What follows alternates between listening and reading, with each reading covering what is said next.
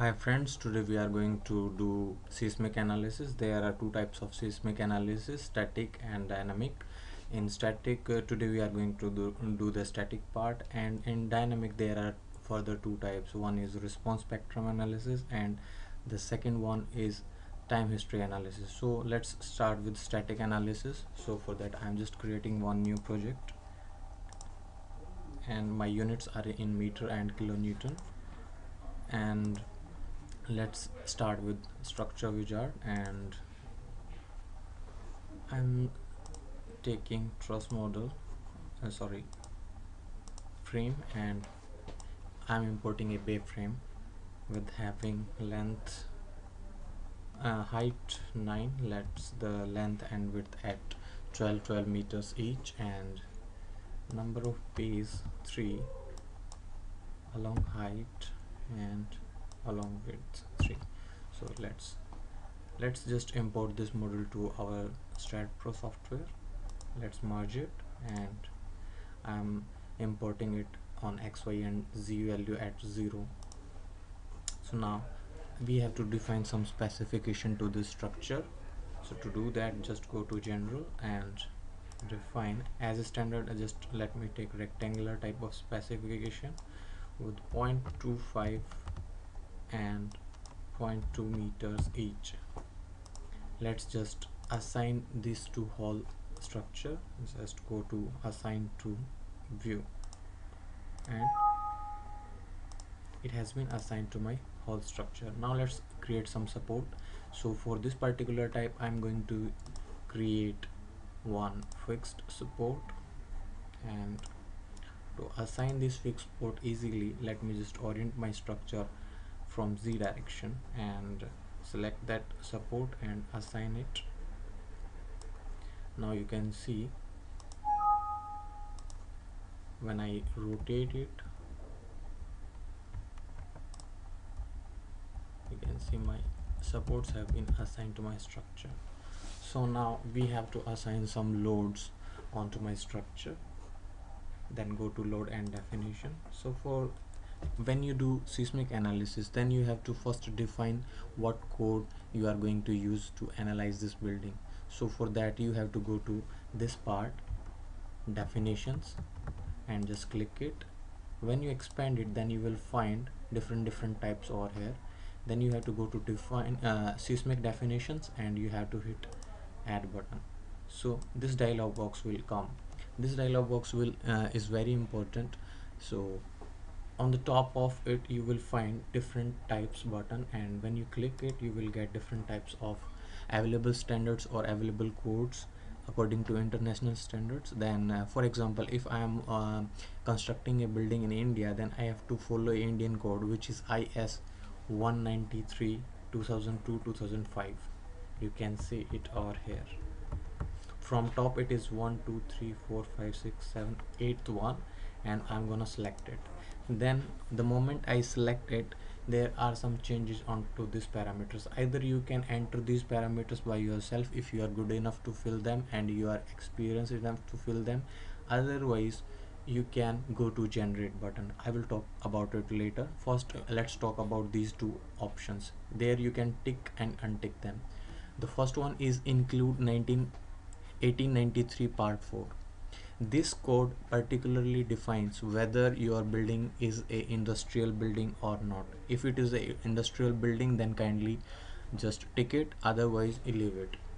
And this one is include accidental load. This box particularly defines to consider the loads while you are doing construction of your building. Then it will avoid failure of accident during your construction.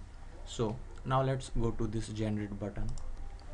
Now when you hit this generate button, then you will find you can either choose city and zone. As you know, every city is having its seismic zone. So accordingly Staad Pro gives me standards which I have to follow while I have to do designing and analysis of particular building. So you can either select any of them, city or zone. So let's go to city, and here you can choose from the list of cities available in Staad Pro.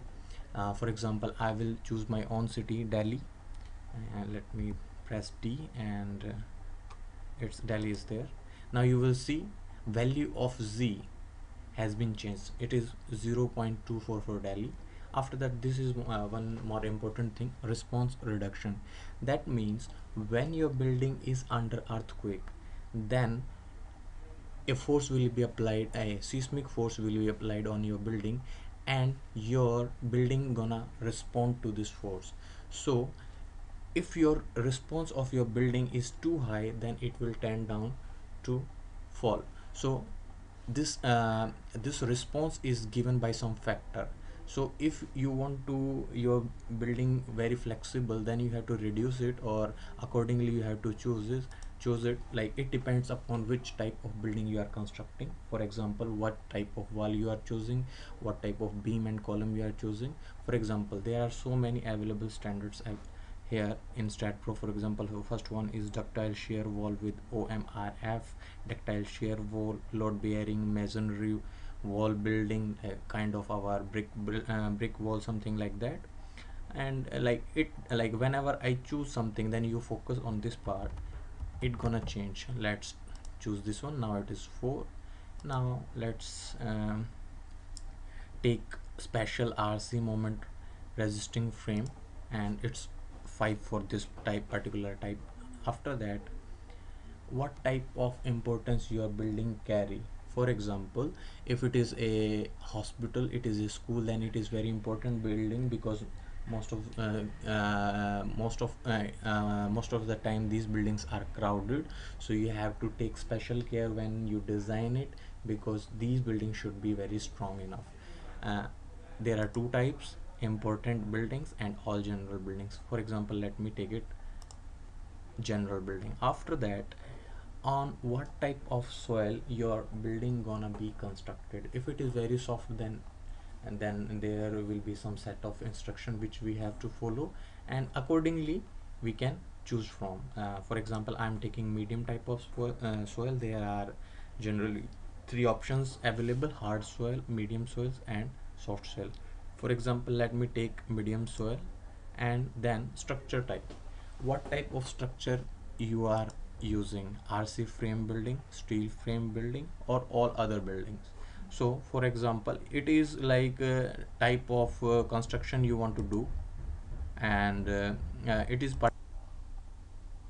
Okay, so let me give damping ratio as 0.5, and these two, period X and period in Z direction, will be given us to by Staad Pro software itself. So let's generate button, and you will see some values have been given by this particular operation. So just hit this button, add. Then it will ask for self weight. I am using self weight factor in as 1, and I'm gonna add it. After that, I have to, how much is my member weight, so I'm using UNI and giving 15, and add. After that, I have to give some floor weight also. So as you know, pressure I am giving 3.75, and there is some particular reasons. As a civil engineer, you are supposed to know them. Why I am giving 3.75? Because you all know, when we give that pressure load, our floor load, at that time the formula for floor load is thickness into material density. So my thickness is 0.150 into and my material density is 25 kilonewton per meter cube. So when I multiply 25 into 0.150, then it comes 3.75. So that's why I'm using 3.75. Now you will see, define Y range. As my building is of 9 meter, then let me give 9 here, and let's just add and close. Now you will see, I guess I haven't added that one. Floor weight is 3.75, 3.75 and 9, and let me add. So it's now there. So let's define member weight, and to define it, as my member weight will be applied onto my beams, so let's select all the beams parallel to X, all the beams parallel to Z, and let's just assign to selected beams and assign. You will see now it has been assigned. Now what we will do, we have to create two load cases, each one for X and Z direction. So let's go to load case detail and add, and choose a type as seismic. Let me give name as X, and let me add one more as seismic type and give name as Z. So now I have to add, go to seismic load, and then you have to add in X direction for X1 for that particular. Let me show you this particular one. Have to in X direction and factor 1 and simply add it. Now I have to choose my load case Z and have to add type as seismic load, and now I have to choose this Z factor 1 and let me add it. So now I do not have to do anything much. I have to just go to analysis and print, and I have to choose option all. Now add it and just close and run the analysis. F5 is control F5 is the shortcut if you want to choose your keyboard. And let me go to my output file, and when I go to results, then you will see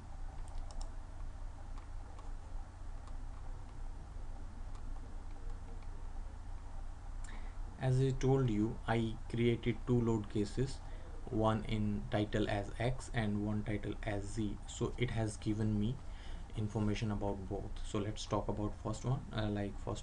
So it is showing me that time period for X, as I shown you while I was giving, before hitting that generate button, while I was defining definition of seismic, then there were two options, time period for X and time period for Z. So these are the values for both of them. As I told you that Staad Pro itself will provide me those information to you. Now the thing is that there is something more here. There is something SA upon Z. This is my rock on soil factor is equal to 1.025. Loading factor is 1, as I told you, as it was the thing which I gave input. Now you will see this is my base here, and as you know, the formula of base here is AH into W, seismic coefficient into seismic weight. So this is 6448.93 is seismic weight of my building, you can see here, and in X direction this is my seismic coefficient, okay, and this is in Z direction. So let's talk about for X direction. So at one particular joint, what is lateral loading, you can see here, it has been listed here. After that, at particular torsion moment, after that my factor is 1, you will see total lateral load is 13.937 at and the torsional moment is 0 at level 3. That means, let me show you, at this particular level, that means my first floor of the building. So now you can see this is at 6 meter for the second floor, and this is my third floor. Now you will see, you focus on this particular total load, 13 on first floor, 55 on second floor, and 123.783 at my top floor. That means the moment we are going upward, lateral force is increasing. The same thing as it is the basic of seismology. So you can see same thing for z direction also. So that's it for today, and in the next video we will be doing response spectrum and time history analysis. And if you like the video, you can subscribe to the channel for upcoming videos. Jai Bharat, Jai India. This is